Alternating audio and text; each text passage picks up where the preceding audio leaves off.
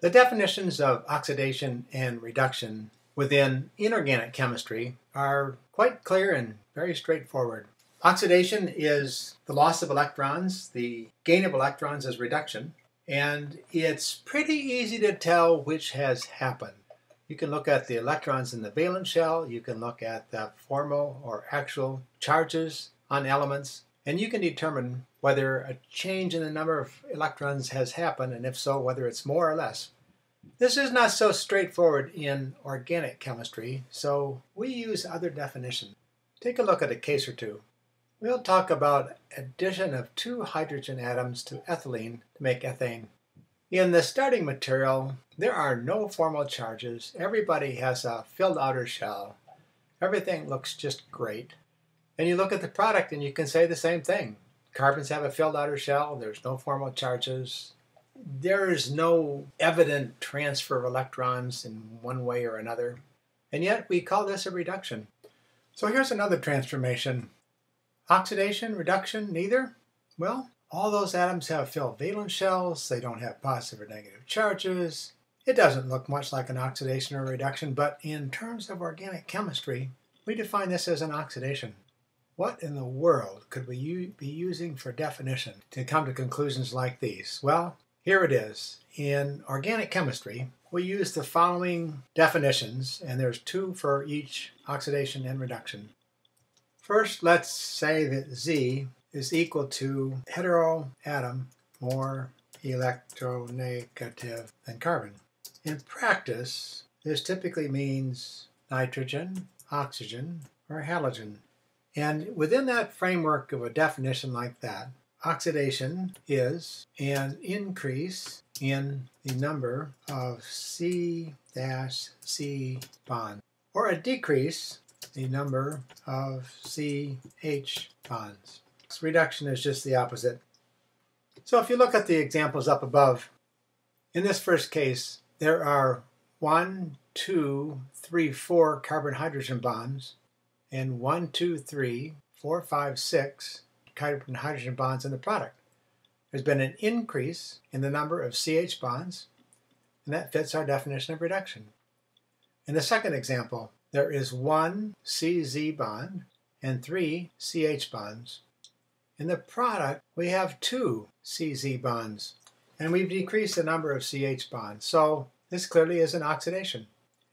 We can apply this to lots of examples, and I encourage you to do some practice on this so things make sense to you. Let me just ask you to look at a couple. What would you say about the following compound? Compare that to the one on the left. They have the same number of CH bonds. They have the same number of CZ bonds. This double bond counts as 2. So this is neither oxidation nor reduction. These 2 guys are the same oxidation level. Oxidation level is a term that we use to refer to whether something is more or less oxidized. And there's a scale we can look at for reference. Sort of helpful. Take a look at methane. The lowest possible oxidation level, it's completely reduced. If you go up 1 step, so now there's 1 CZ bond, we go up 1 oxidation level.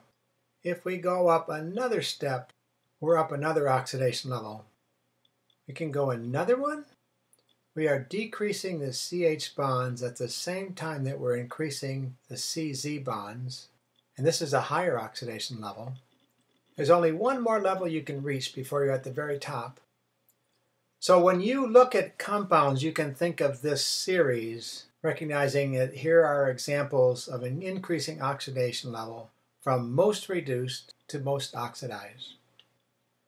Another note, when you're adding or losing water, it turns out that you're changing the number of CH bonds and the CZ bonds in opposite directions, so that represents neither an oxidation nor a reduction. And as an example, take a look at this case. If we lost water from this, we have CO2, same oxidation level. And there you have it.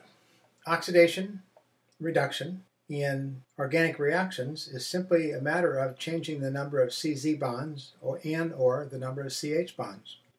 In applying one or the other of these definitions to each example, will let you determine precisely whether an oxidation or reduction has happened. One last question. Why do you care? Why does anybody care? Well, chemists care because they often find themselves needing to do a transformation of one functional group into another functional group.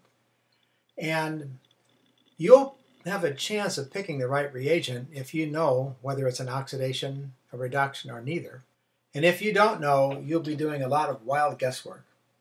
So when you see that something is an oxidation, you'll look at the list of oxidation agents. Same with reduction. If you know it's a reduction, there's only a fairly small list of reducing agents to pick from.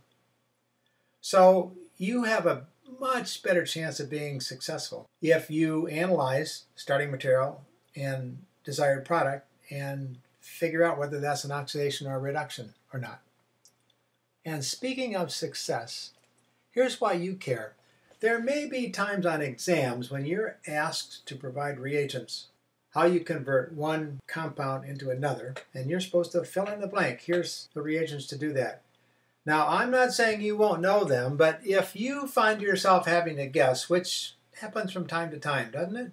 You're a lot better off if you know whether it's an oxidation or a reduction, and then pick the reagent from the list of oxidizing agents, reducing agents, or those things that don't cause either.